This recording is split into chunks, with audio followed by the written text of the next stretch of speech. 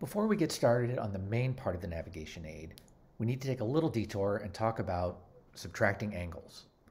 The compass inside the microbit gives us numbers from 0 to 359, corresponding to 360 degrees. And once it goes back across greater than 359, then it goes back to 0. So if we have angles that cross over this 0 mark or the 360 mark, it's hard to get, we can't just subtract them to get the difference between them. So what we're going to do instead is do two subtractions. We'll subtract angle 2 from angle 1 and get that difference, and we'll subtract angle 1 from angle 2 and get that difference. And if either of them is less than 0, we'll add 360. And then what we want in the end is just the smaller of those two values. And here's what it looks like in code. So we'll take the first difference, subtract angle 2 from angle 1. If it's less than 0, we add 360. Subtract angle 1 from angle 2. If that's less than 0,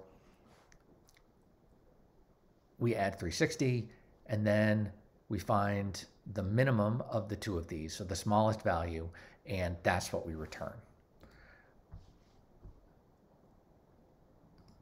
So in code, the way we do this is we create a new function.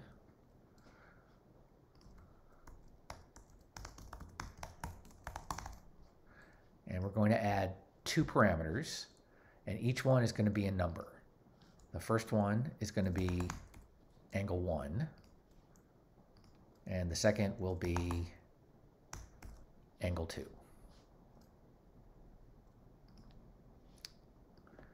And we'll need to create a variable. We'll call it int for integer, and d1 for the first difference. And we'll set that to be angle 1 minus angle 2. And now we want to know if that difference is less than 0, so that we can add 360 if we need to.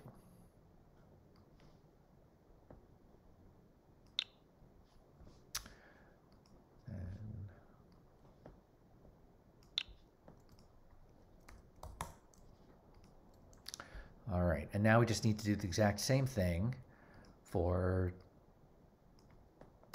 a new variable, d2. So let's make a variable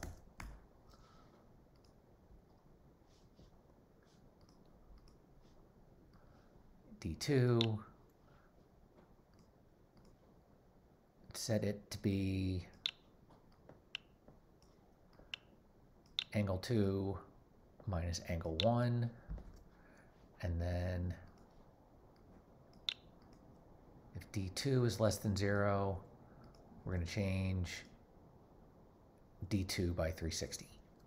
Now our final piece, we need to return the smaller of these two numbers. And in math, there is the min function. And we'll take the smaller of d1 and d2.